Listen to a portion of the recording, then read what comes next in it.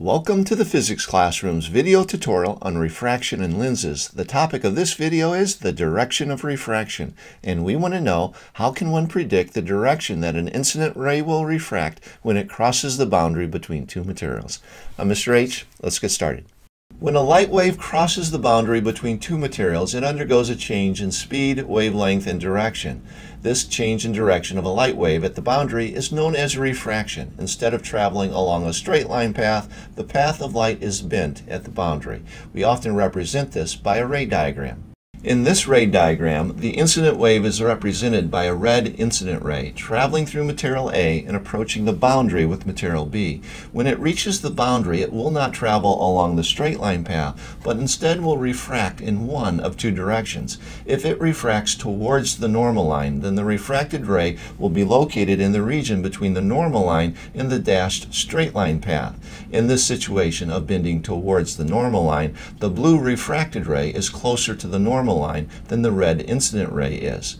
But a light ray could also refract away from the normal line, and if it does, instead of following the straight line path, the refracted ray will be located in the region between the boundary line and that dashed straight line path. In such a situation of bending away from the normal line, the blue refracted ray is further away from the normal line than the red incident ray is. When an incident ray is in a material where it's traveling faster and passing into a material where it's traveling slower, it will bend towards the normal line. In this ray diagram, we see an incident ray in the faster material A approaching a boundary with the slower material B. Instead of following the straight line path, it will bend in one of two directions. Because it's moving from fast to slow, it bends towards the normal line. So the refracted ray will be closer to the normal line than the incident ray is. In a situation such as this, the angle of incidence is greater than the angle of refraction. In example 2, the incident ray is in the faster material A approaching the boundary with material B, but this time from underneath the boundary. Instead of traveling along the straight line path, it will bend in one of two directions. Because it's fast to slow, it bends towards the normal line, placing the blue refracted ray closer to the normal line than the red incident ray is. Once more, in this situation, the angle of incidence is greater than the angle of refraction.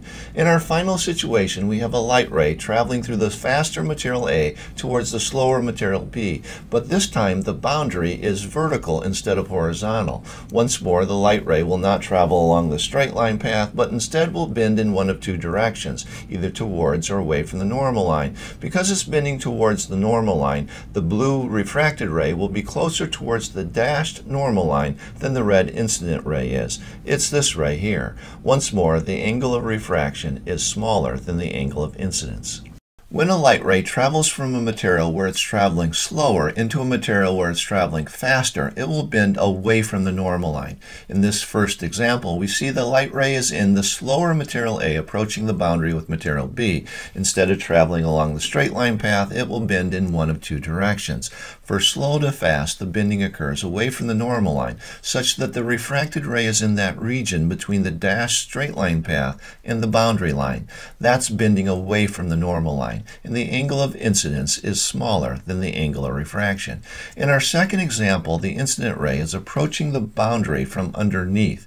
It's still going from slow to fast and will still not follow the straight line path, but bend in one of two directions. Picking the direction away from the normal line means that you pick the region between the dashed straight line path and the boundary line, as shown here. Once more, the angle of incidence is smaller than the angle of refraction. In our final situation, the light is in the slower material A approaching the boundary with a faster material B, but this time the normal line is horizontal and the boundary line is vertical. So the bending occurs in such a manner that the blue refracted ray is further away from the normal line than the red incident ray is.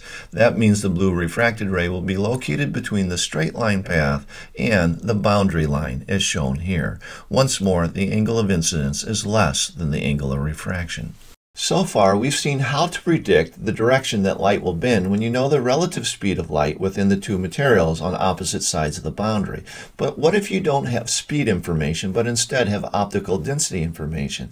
Optical density is a property of a material that reflects how fast light will be traveling in that material. The rule is that light travels fastest in the materials that are least optically dense. If we know the relative optical density of the two materials on opposite sides of the boundary, we can predict the direction that light will bend. Let's develop two rules for the situation. In the first rule, light is traveling in the more optically dense material into the material which is least optically dense.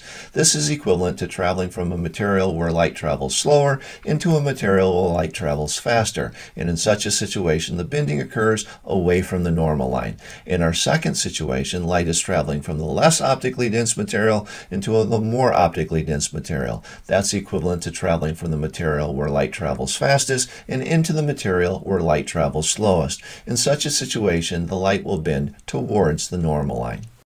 Now I'd like to discuss how you predict the direction of bending if you know the index of refraction, or N value, of the two materials on opposite sides of the boundary.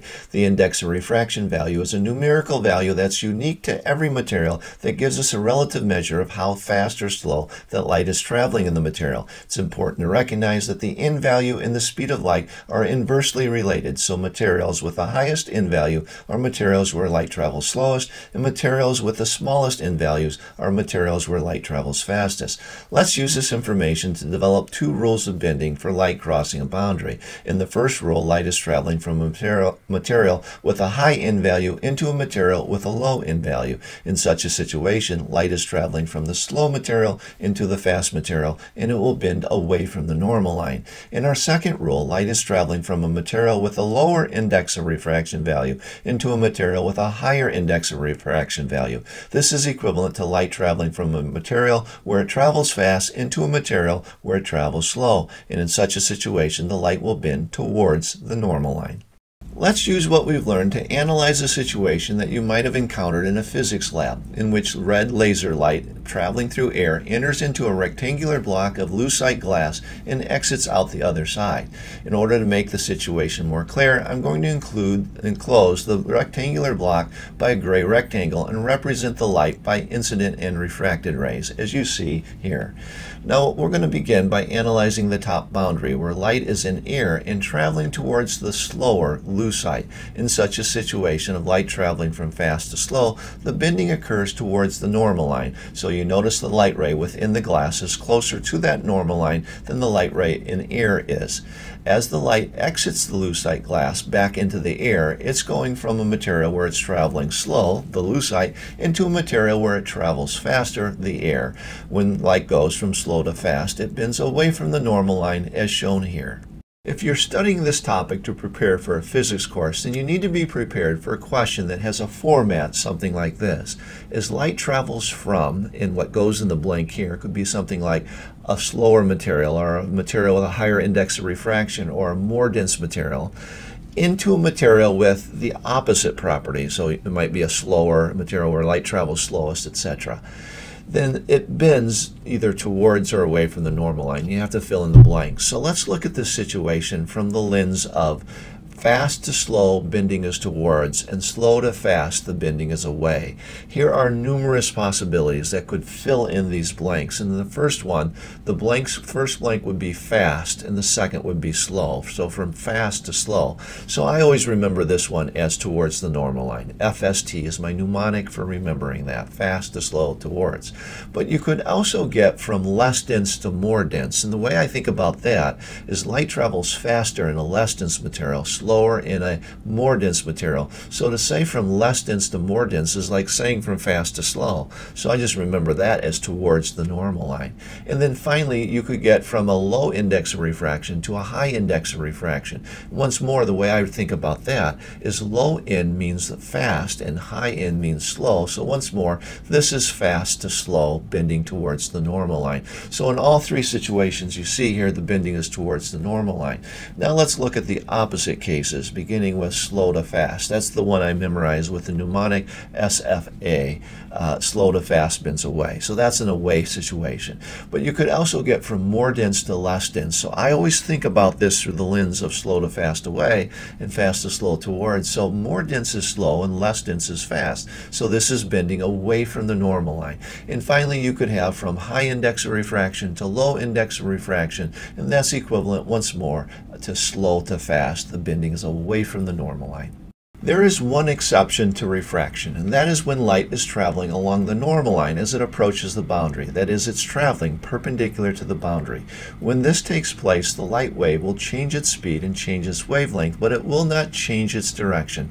This is the lone exception to refraction when light crosses the boundary between two materials. To illustrate, let's consider this situation in which we have light approaching a rectangular lucite block perpendicular to the boundary. To make the diagram clearer, let's enclose the rectangular lucite block in a gray rectangle and show the light's path by incident and refracted rays. What we notice is at the top boundary, the light ray is perpendicular to the boundary along the normal line, and it refracts across, it passes across the boundary without any bending or change in direction. The same thing occurs as the light exits the lucite block. In a situation like this, the angle of incidence is 0 degrees and the angle of refraction is 0 degrees. In stating the angles as such, we're measuring them relative to the normal line. And so in this situation, no refraction as light crosses the boundary. It's at this time in every video that I like to help you out with an action plan, a series of next steps for making the learning stick.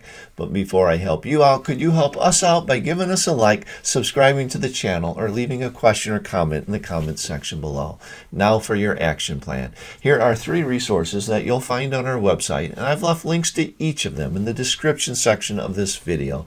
You'll notice that there are 2 Minds on Physics missions, either one of which could be perfect next steps. There's a concept builder, and finally, there's a physics tutorial for brushing up on the topic. Whatever you do, I wish you the best of luck. I'm Mr. H, and I thank you for watching.